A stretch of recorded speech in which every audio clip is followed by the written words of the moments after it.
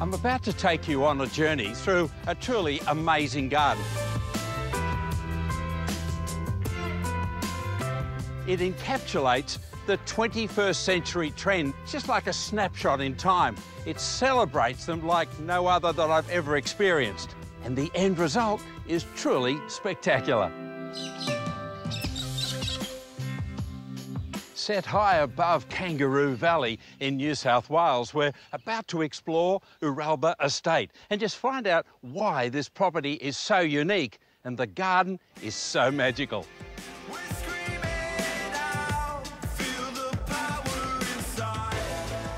Commanding over 80 hectares of lush landscape and uninterrupted views of the stunning Moreton National Park, Uralba really is an exclusive country estate.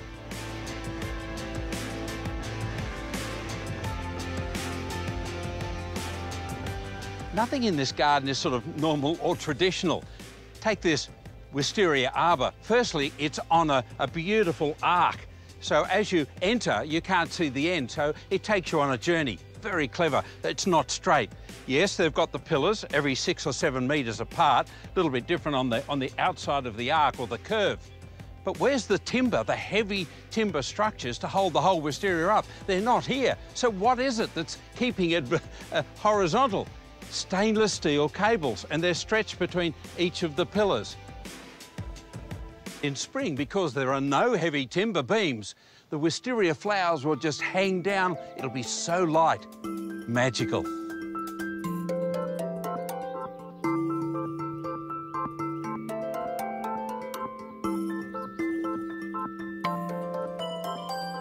I often get asked if there are alternatives to lily pillies for hedges if you don't want flowers. Well, Podocarpus are brilliant, especially the small leaf ones like this fellow here, which is Podocarpus Maki, M-A-K-I. It's from Asia. And it's a brilliant plant as a hedge. Dense, for screening, wind protection, privacy, and it's got some fruit on it, you can see there. But it being a cultivar, very likely would revert back. But it's just a beautiful plant. Podocarpus Maki, put it on your list.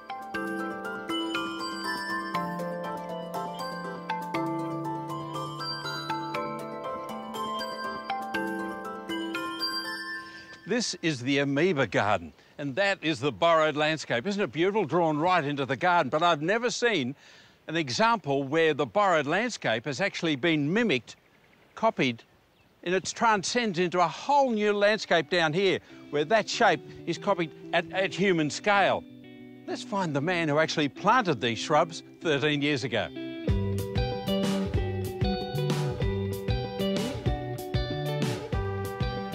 I knew I'd catch you hard at work.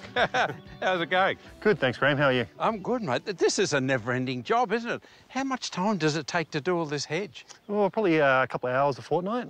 A couple of hours a fortnight? Yeah. Gee, you work pretty smartly. Yeah.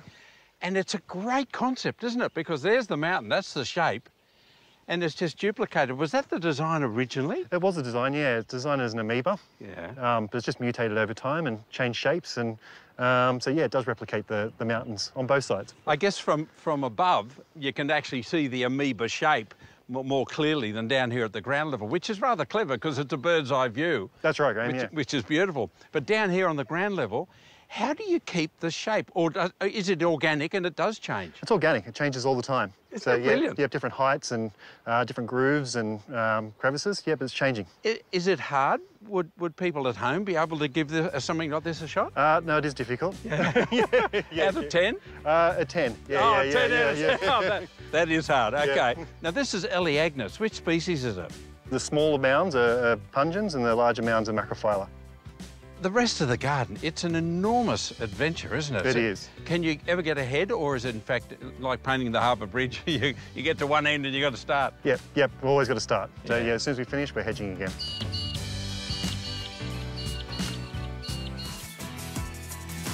Here, the planting has changed quite dramatically to native. Up close to the house, it's Banksia ericofolia, and these cones of bright orangey red are standing up. But I just love this informal grove of Australian native trees. We don't use it enough to have a planting of Australian natives. In this case, it's Eucalyptus maculata, the local spotted gum.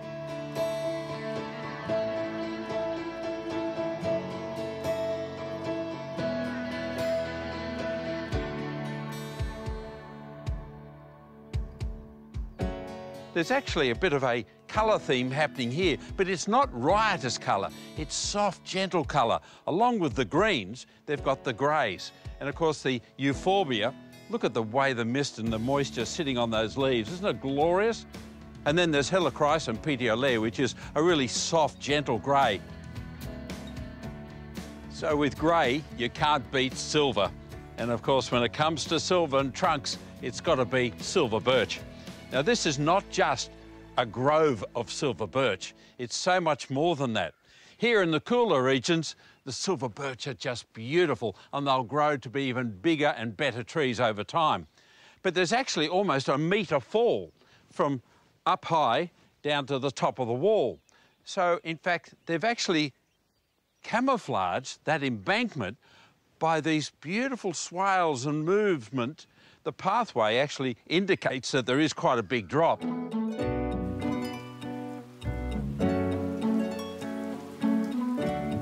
This area here is the central garden because the house rooms and the living rooms look into it, and the planting tends to reproduce the amoeba plantings, these clipped mounds, irregular shapes and sizes.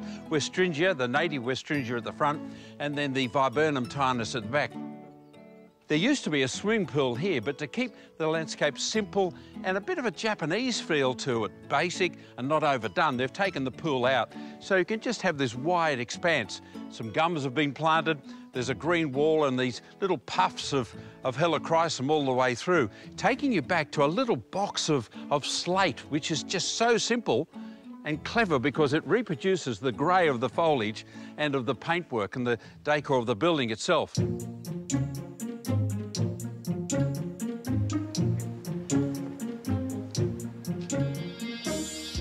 Oh, Nick, look at this. Hi. What a classic. Isn't it brilliant? It is beautiful. Completely enclosed little kitchen garden. And obviously that's the kitchen just there. Yep, straight through that door. Yeah, couldn't have any closer than that, could you? I know, we're pretty spoiled. So what have you got growing here? So we have a lot of soft herbs here. We have parsleys, tarragons, oregano. We also have lemongrasses, rosemary, pretty much any herb you'll find in this garden. Right. But I can feel the heat coming from the pizza oven, so it's obviously a really working kitchen garden, which is great. It is, and we also dine out here as well, al fresco. So the idea was to, you know, the pizza comes out of the pizza oven onto the table, you can pick fresh herbs and put it on your food. So very interactive, yeah. Isn't that great? What have you got on the menu today? Well, today we've got a seared rump cap and some char-grilled broccolini and some beautiful fresh seasonal Jap pumpkin with a miso and tahini dressing. Isn't it beautiful? I love the nuts on the top of that. Now, you're the estate manager. What was it like in the beginnings here 13 years ago? It was a complete change to what I was used to cooking on the private yachts, but it was actually a nice transition because it was at the start of the whole farm to fork, paddock to plate movement. A long way from a galley and a ship. Absolutely, yeah.